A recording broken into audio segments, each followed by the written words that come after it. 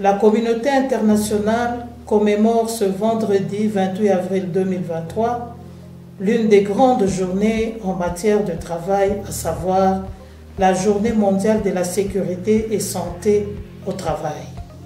Cette journée, organisée à l'échelle planétaire par l'Organisation internationale du travail, et ce, sous l'initiative du mouvement syndical, afin de rendre hommage aux nombreux travailleurs décédés suite aux accidents de travail et des maladies professionnelles subies en cours de carrière, a été instituée par l'OIT. À ce jour, elle est devenue une obligation quasi majeure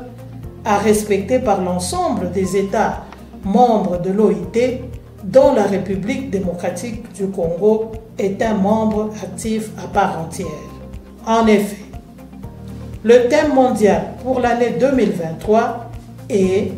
un environnement de travail sûr et sain en tant que principe et droits fondamentaux au travail. Ce thème tire sa source de la Conférence internationale du travail en 2022, en se fondant bien sur les conventions de l'OIT numéro 155 et 187, déclarées fondamentales pour la protection des travailleurs salariés assurés sociaux. La République démocratique du Congo, notre beau pays, ayant déjà compris l'importance de la protection sociale formelle et son leadership en matière de l'emploi, du travail et de la prévoyance sociale, saisit l'opportunité de cette journée mondiale pour rappeler à tous les partenaires du monde du travail que la Journée mondiale de la sécurité et santé au travail que nous commémorons aujourd'hui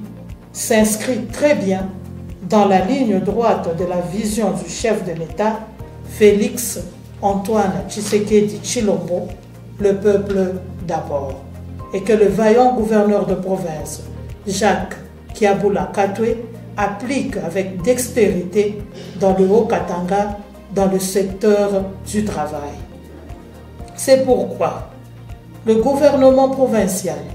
sous la technicité de mon commissariat, saisit cette occasion de la journée mondiale pour mobiliser en annexant à toutes les divisions du secteur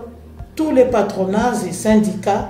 œuvrant dans la province qu'il déclenchera une série d'actions concourant à la meilleure sécurité et santé au travail dans les entreprises de toute nature et auprès des travailleurs pour une promotion des valeurs capables de réduire sincèrement les accidents de travail et les maladies professionnelles pour que vive à jamais dans le monde du travail haut-katangais